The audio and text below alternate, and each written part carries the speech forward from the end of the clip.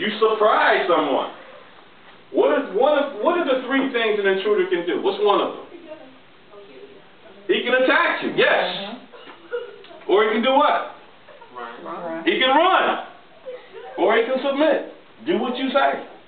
And should you elect to hold someone at gunpoint, well, you got a whole host of problems to deal with.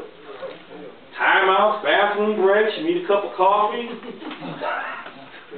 He might get tired of waiting for the police more than you do.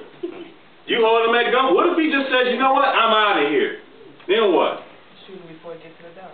No. We're going to talk about that when the attorney gets here.